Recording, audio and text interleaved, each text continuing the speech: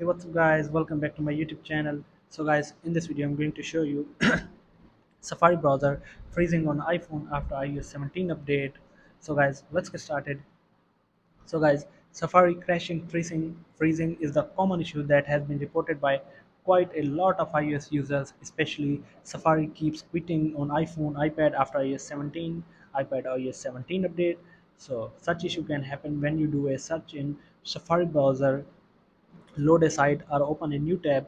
If you're facing the same Safari browser problems, you are at the right place, as we have compiled this video to help get Safari troubleshooting. So guys, first of all, disable Safari suggestion and search engine suggestion settings. So for this, go to settings, scroll down and find Safari browser here.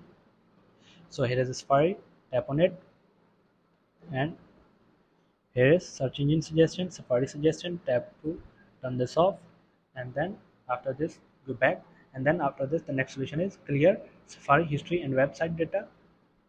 Go to settings, scroll down, tap on Safari browser, scroll down, tap on clear history and website data, clear history. Go back now, and then after this the next solution is restart your iPhone to fix this. So simply for the restart iPhone, tap on power button and volume up at the same time.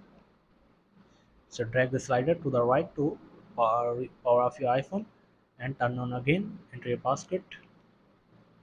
So, so guys, this is guys, there are some simple solutions to fix your Safari issue. So guys, thanks for watching this video. Please like, share, and subscribe. So guys, if your issue is still after these solutions, so simply contact Apple support for more information. So guys, thank you. See you in the next video.